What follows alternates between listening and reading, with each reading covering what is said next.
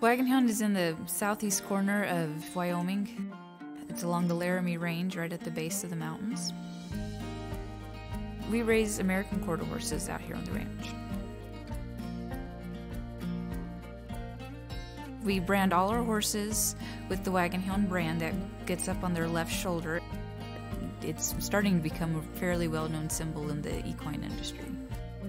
At my barns, we're the center for the foaling and breeding for our equine program at Wagonhound Land and Livestock. We are also the center for any kind of vet work that needs to be done. For about 6 months out of the year, from January to end of June, our lives revolve around the moms and babies out here.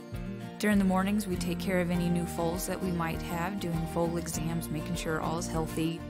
We keep an eye on all of our mares during the day, make sure nobody's deciding to have a daytime baby. Those mares can go at any time. They tend to want to foal between 10 p.m. and 2 a.m. So it ends up at the end of the day being a pretty busy day. The animals do have their own personalities. That's one of the best parts about foaling, is being able to see those personalities develop. As with any ranching experience, there's always some heartbreak in it.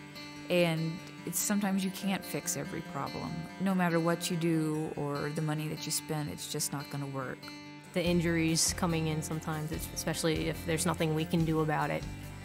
But that's probably about the hard part. I think what I love best about what I do is the satisfaction of seeing something from the start. That's something to really take some pride in on. You've been a part of that. I am Rita Hunsucker, and I live for this.